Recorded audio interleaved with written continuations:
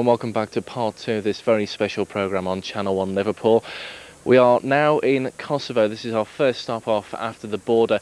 Unable to really film too much of the border. We have got a few shots that we can show you before the border police told us to turn off our camera. But we have made it through safely after a few hours of waiting, and we're now at the first stop off point. Got about a 2-hour journey ahead of us before we get over to the town where we're going to, and we're going via Pristina as well. So come with us. Another power cut. We're surrounded by candles here. Now, you've lived through the troubles here. Can you tell me what you've been through? No, I was during the war here when the war started in Kosovo.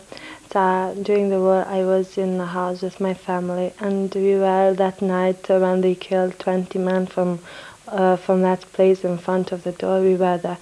But we were inside, so for the first time they knocked on our door, but they started selling the things in the shops, so we were safe. They didn't get in. But no, from my family, they are all okay. They didn't kill us, but the thing that makes me to be very upset is because they killed some of my best friends, like one girl from a school. Her name was Ulka. We played together in the theater, and we spent a wonderful time together, but they killed her, and she was my best friend.